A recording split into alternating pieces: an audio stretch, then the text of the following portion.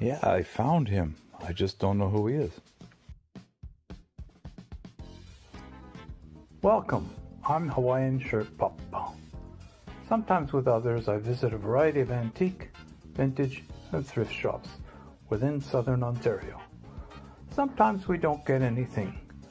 Come tour with me vicariously.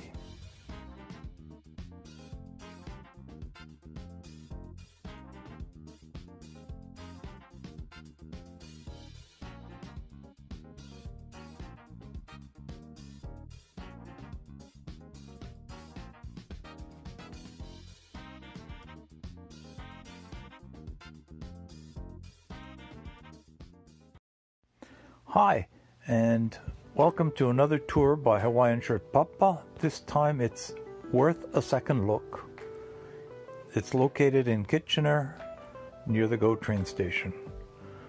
Gamecraft, yes, that looked very good on that side, but the other side was delaminating, making it really hard to play Communauto on this side. Price wasn't indicative of the damage. They do have an interesting collection of art, not just these, they have a lot of others. And then where you get into the hard goods and the books,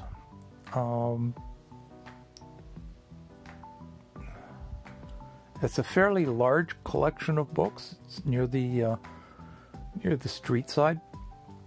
The entrance to this place is not at the street.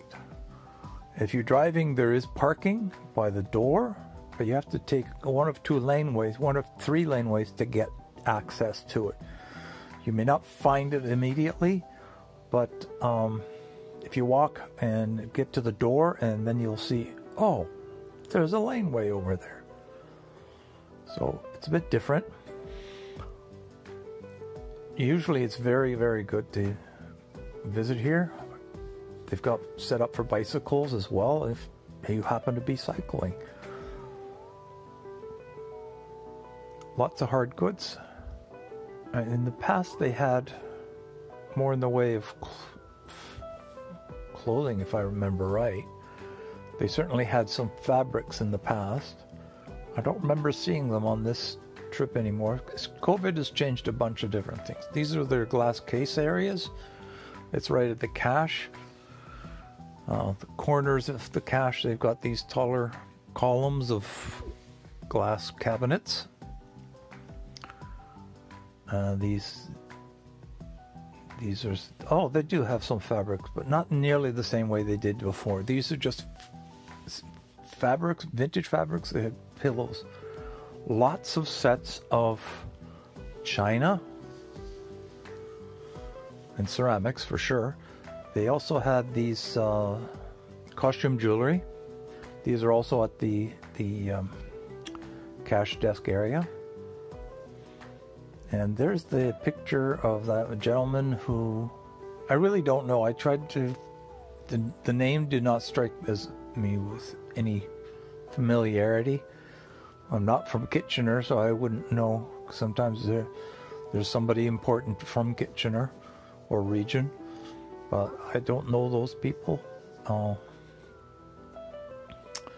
Yes, they have the average stuff. They have the small appliances. They have some games and puzzles. These are very commonly found. There's that Communauto board I was mentioning earlier. LPs, CDs, cassettes, I think even. Whole collection of all kinds of things here. Even one of those DJ kind of things. I think it's for a game. Some sporting goods there. And we're in. Oh, there were some clothes. I know what it was. I didn't find any Hawaiian shirts. So I don't make huge comment about it because what I was looking for wasn't there. But they had some. More in the way of shoes from the looks of it. Some interesting machines. Look like a sausage stuffer. Besides the usual suspects in the small appliances. looked through some of the purses, nothing of note, and nothing with without having some condition issues if they did or a little bit better. Some silver plate that they've made a nice display opposite the cash desk just to help move some of these things along. Lots of frames of all sorts of sizes, some with artwork, some without. It's along the wall by the entry. And the children's area has children's books, some toys, and they had roll fabric and vinyl you could buy by the meter.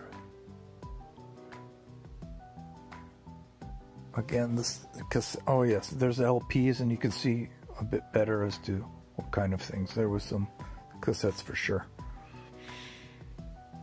I circled around the store a couple of times, trying to avoid other folks. This is the whole section with the furniture and more artwork, as you can see. This is right by the door. And then they have this glass cabinet with some really interesting pieces in there. I don't know about that topic enough to say whether it was a good deal or not. But it was interesting to see them displayed in that manner.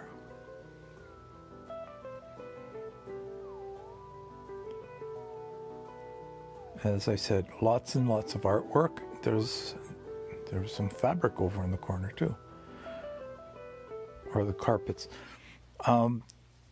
So the artwork and frames are pretty well on 3 out of the 4 walls of the shop.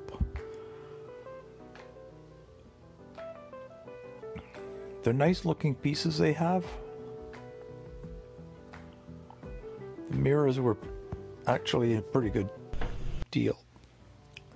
So hopefully you've enjoyed this one, and you'll consider giving us a subscription, a thumbs up, and maybe even a tinkle on the bell so that you get notified of the next video that gets posted on this channel.